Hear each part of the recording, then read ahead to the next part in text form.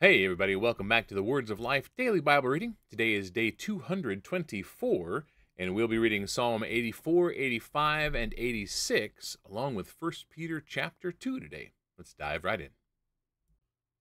Psalm 84, to the choir master, according to the Gittith, a psalm of the sons of Korah. How lovely is your dwelling place, O Lord of hosts! My soul longs, yes, faints, for the courts of the Lord. My heart and flesh sing for joy to the living God. Even the sparrow finds a home, and the swallow a nest for herself, where she may lay her young, at your altars, O Lord of hosts, my King and my God. Blessed are those who dwell in your house, ever singing your praise. Selah. Blessed are those whose strength is in you, in whose heart are the highways to Zion. As they go through the valley of Baca, they make it a place of springs. The early rain also covers it with pools. They go from strength to strength. Each one appears before God in Zion. O Lord of hosts, hear my prayer. Give ear, O God of Jacob. Selah. Behold our shield, O God. Look on the face of your anointed. For a day in your courts is better than 1,000 elsewhere. I would rather be a doorkeeper in the house of my God than dwell in the tents of wickedness. For the Lord God is a sun and shield. The Lord bestows favor and honor. No good thing does he withhold from those who walk uprightly. O Lord of hosts, blessed is the one who trusts in you. Psalm 85. To the choir master, a psalm of the sons of Korah. Lord, you were favorable to your land. You restored the fortunes of Jacob. You forgave the iniquity of your people. You covered all their sin. Selah. You withdrew all your wrath. You turned from your hot anger. Restore us again, O God of our salvation, and put away your indignation toward us. Will you be angry with us forever? Will you prolong your anger to all generations? Will you not revive us again, that your people may rejoice in you? Show us your steadfast love, O Lord, and grant us your salvation. Let me hear what God the Lord will speak, for he will speak peace to his people, to his saints, but let them not turn back to folly. Surely his salvation is near to those who fear him, that glory may dwell in our land. Steadfast love and faithfulness meet, righteousness and peace kiss each other. Faithfulness springs up from the ground, and righteousness looks down from the sky. Yes, the Lord will give what is good, and our land will yield its increase. Righteousness will go before him and make his footsteps a way. Psalm 86, a prayer of David. Incline your ear, O Lord, and answer me, for I am poor and needy. Preserve my life, for I am godly. Save your servant who trusts in you. You are my God. Be gracious to me, O Lord, for to you do I cry all the day. Gladden the soul of your servant, for to you, O Lord, do I lift up my soul. For you, O Lord, are good and forgiving, abounding in steadfast love to all who call upon you. Give ear, O Lord, to my prayer. Listen to my plea for grace. In the day of my trouble I call upon you, for you answer me. There is none like you among the gods, O Lord, nor are there any works like yours. All the nations you have made shall come and worship before you, O Lord, and shall glorify your name. For you are great and do wondrous things. You alone are God. Teach me your way, O Lord, that I may walk in your truth. Unite my heart to fear your name. I give thanks to you, O Lord my God, with my whole heart, and I will glorify your name forever. For great is your steadfast love toward me. You have delivered my soul from the depths of Sheol. O God, insolent men have risen up against me. A band of ruthless men seeks my life, and they do not set you before them.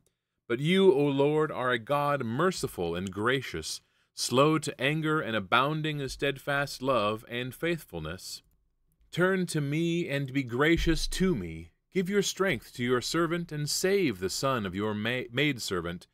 Show me a sign of your favor, that those who hate me may see and be put to shame, because you, Lord, have helped me and comforted me. 1 Peter chapter 2. So put away all malice and all deceit and hypocrisy and envy and all slander. Like newborn infants, long for the pure spiritual milk, that by it you may grow up into salvation, if indeed you have tasted that the Lord is good. As you come to him, a living stone, rejected by men, but in the sight of God chosen and precious, you yourselves, like living stones, are being built up as a spiritual house, to be a holy priesthood, to offer spiritual sacrifices acceptable to God through Jesus Christ. For it stands in Scripture, Behold, I am laying in Zion a stone, a cornerstone, chosen and precious, and whoever believes in him will not be put to shame. So the honor is for you who believe, but for those who do not believe, the stone that the builders rejected has become the cornerstone, and a stone of stumbling and a rock of offense. They stumble because they disobey the word, as they were destined to do. But you are a chosen race, a royal priesthood, a holy nation, a people for his own possession, that you may proclaim the excellencies of him who called you out of darkness into his marvelous light. Once you were not a people, but now you are God's people. Once you had not received mercy, but now you have received mercy.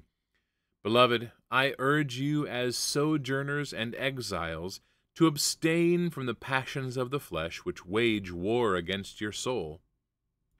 Keep your conduct among the Gentiles honorable, so that when they speak against you as evildoers, they may see your good deeds and glorify God on the day of visitation.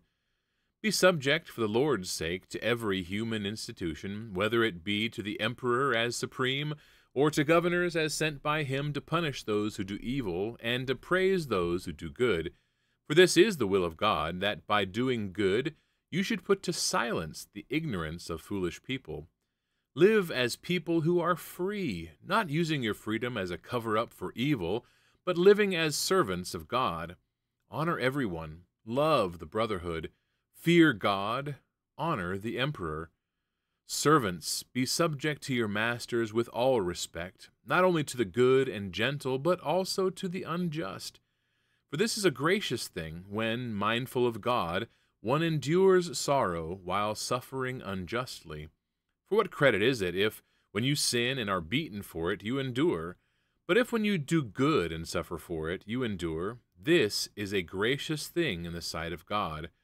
For to this you have been called, because Christ also suffered for you, leaving you an example, so that you might follow in his steps. He committed no sin, neither was deceit found in his mouth. When he was reviled, he did not revile in return. When he suffered, he did not threaten, but continued entrusting himself to him who judges justly.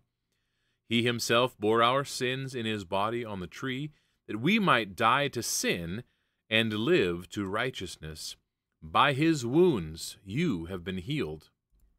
For you were straying like sheep, but have now returned to the shepherd and overseer of your souls. All right, that wraps up the reading for today, everybody. Thanks again for tuning in and reading along with me. 1 Peter is an amazing book, and I'm really excited to be reading it. There's a lot to unpack there. You know, the first chapter really talked about the hope we have in our salvation through Jesus. And we talked a little bit in chapter 2 about suffering for his name's sake, and that we are actually called to suffer. And when we are persecuted for doing good things, it is very, very pleasing to God. So let us keep doing good, despite any struggles we may have because of it. And may God bless you in everything you try to do. And we will see you tomorrow.